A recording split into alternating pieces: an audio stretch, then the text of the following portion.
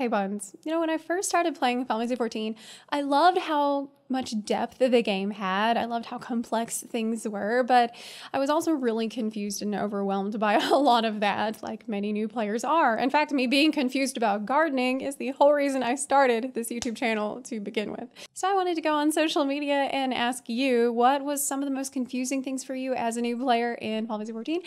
I have not looked through these comments yet, so we're gonna look through them for the first time together right now. I'm really excited, and maybe we will even clarify some of these perplexing things. Well, 14 was my first MMO and also my first 3D game with separate camera and character controls, so movement. I spent a lot of time running into walls, objects, uneven surfaces. I once got stuck in a stall in Kugane. Oh, honey. I hate to laugh, but hey, when you got stuck in Kugane, would you say that it stalled your adventure? I'm sorry. My friend Dave commented, who's one of my tanks in my T group, said, following a rotation on GCD abilities, off GCD abilities, and weaving one between the other, it took me a while to realize there was an optimal way to do stuff. When I started, I was just mashing buttons to do stuff. I think most people do start out that way. I definitely did. But sometimes when you get into the harder content, it becomes necessary to learn that rotation. In late 1.0, early 2.0, when you could still allocate stat points, I allocated everything into strength because I thought it would make my arrows hit harder. I didn't know that was not the case until Heaven's War. I mean, the logic is sound. If you pull back hard enough, I mean, that takes a lot of strength. I don't know if you ever actually shot a bow, but when I first did the Crystal Tower raid, I didn't know what alliances were, what the mark means, or the mechanics. There was only hate and salt, and made me almost quit the raid part altogether. Well, I think that is what the Crystal Tower is made of. I'm pretty sure it's just a giant salt crystal. It took me quite a while to figure out the map system. For example, there are seemingly different versions of the same map that appear in the same map window, and each has different info and functionality. And provided a picture, why is this first map different from the second map? How do you change between the first and second map versions? So if you look here on the top left, this one says Norvrant and Lakeland. And so this is a map of Lakeland. If you look on the right, this one just says Norvrant, but it does not specify a specific region of Norvrant. So this indicates that you're looking at the general map of Norvrant. So that's why it has less detail on it. And if you were to click on Lakeland, it would take you to the Lakeland map. I see how that would be confusing, but I hope that does help. Probably the limit break. People going LB in chat. And I said they're like, left bumper? I don't play with a controller. When I started as a gladiator, I didn't know I was supposed to aggro enemies, and I constantly stopped so someone would take the lead. But when I stopped, party stopped behind me. I was so confused. It's like that John Travolta meme, and you're just like, well, is anybody gonna? Currencies. Want a chest piece? Okay, go do this raid and get a blue chair. Then you take the chair to this guy and get a lamp. If you give him a lamp and a Snickers, he'll give you a flip-flop. Collect 72 flip-flops and turn them in with a lamp and a chair. He'll give you... I didn't understand the Glamour dresser and had been carrying all this old gear for fashion reasons, individually glamouring every new armor piece. So I actually have a video about that in case anyone else is confused about it. I will put a link to that in the description box down below. I fought Ifrit for the main story quest as a thaumaturge at Realm Reborn launch, and I only used Blizzard and Blizzard 2 as I thought fire would heal him. This is based on my experiences in FF11, where he does absorb fire damage. Okay, so it was like, I mean, you're applying the logic consistently. Imagine my surprise when I learned the elemental wheel was not a thing in FF14. Since I was a gnome when I played WoW, when I started 14 as a Lala, I did not know why people came up to me and started to pet me and trade me cookies. But hey, 3 years later, nothing's changed. The systems within systems. The systems in place are good, but they are confusing as hell for new players. Battle system has its own rules. The crafting system is different.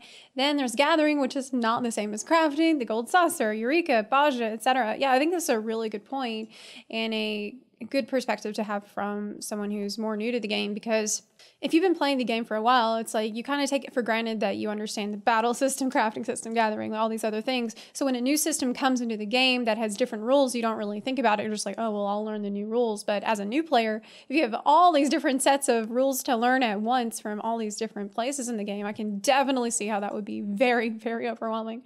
A friend of mine leveled to 60 as a gladiator and willingly unequipped the job crystal because playing as a gladiator sounded cooler than paladin. He didn't know the paladin skills were unlocked after level 30. Please do not do this. Do not do this, please. After level 30, you're not a gladiator. You're a sadiator. Professions, crafters especially, are so much more complex than in other MMOs, and I'm still learning how they work. They're actually really fun once you get into them, but I fully expected crafting to be one click equals craft, like in WoW, for example. Yeah, I also found crafting to be very intimidating, and the only way that I was able to sort through it was to remove all the buttons from my bars that I had there already, and then put each one back individually, reading each tooltip and trying to sort them out in a way that seemed organized based on what I thought the buttons did. Trying to figure it out for yourself in that way, I think, will teach you more than going straight to a guide, though guide might be helpful afterward. Learning how to move and the MMO terminology, AoE, uptime, dot, DPS, loss, drifting, pug, proc, LFG, WB, berserk FC. It was a whole new language. Well, for that, I would encourage you to stay tuned to the channel because I have something relating to that planned. I walked all the way from Gridania to Ul'dah to meet my partner in game at level 12. Before either of us unlocked the teleports airships. What, you get the airship at like level 15, right? Ashen Bride said, I came from WoW, and I didn't realize how HOTS, like regen, acted as an aggro generator since it was never an issue in that game. I had a tank that would remove my regen between packs, and I would reapply, but nobody ever told me how it worked.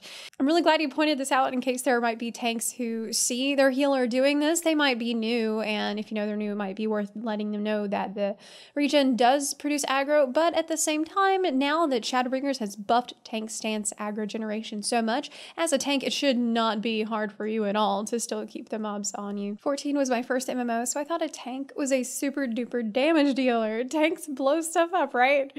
I spent 10 minutes in character creation trying to figure out who my patron god will be, only to find out it had absolutely zero impact on anything. Well, that might change in Endwalker. I know that we're getting a raid series that's about the different gods, so maybe they'll like reference it at some point then. 14 was my first MMO. I had no idea what tanking, healing, and DPS was, so as a white mage, I aimlessly walked around enjoying the dungeon while the party was quickly dying. It's like vibe mage.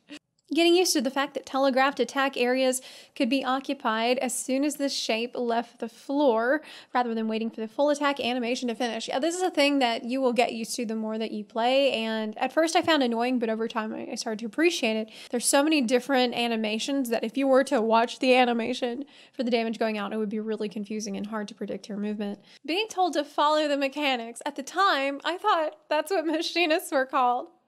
So I followed the two in our party everywhere. We wiped a lot. That's actually really cute. Unlockable features like glams, dyes, or even the chocobo. Like, how was I supposed to know a random quest in the middle of nothing would give me these things? For that, I would recommend that you take a look at the Gamerescape article on unlockable features so you can check to see, according to your level, what things you could have unlocked already. Wondering, why is everyone running and pray? I missed the ID key on my first run through and basically missed half the dungeon because I wasn't able to catch up. Such ambulation was not my intention. One of the things that confused me the most is that the numbering for spells is not a linear progression. Cure 2 is better than Cure 1, but Cure 3 is an AoE. Verarrow 2 is not a straight upgrade on Verarrow, and Fire 2 is an AoE. Yeah, I think that's a really good point, and that's something that can be very confusing when you're starting a new job. FF14 was my first ever MMO, so I used to think the orange markers meant to stand here. I died so much and healers gave up on me after the third death. I guess I was a Dragoon maid since before starting the game. The Fantasia I got and threw away. I didn't know what it does. Realizing I could use the Aetherite to teleport, I spent most of Realm Reborn walking. I felt like a huge idiot. This is probably more me being dumb, but when I picked up Weaver, I marched out of Ul'dah and promptly died trying to kill bees with my sewing needle. It's like, oh, you want to final sting me? I don't think so. Final sting you today. Switching jobs, I ended up naked in the middle of Ul'dah, and some guy came up to me and was like, Do you need help?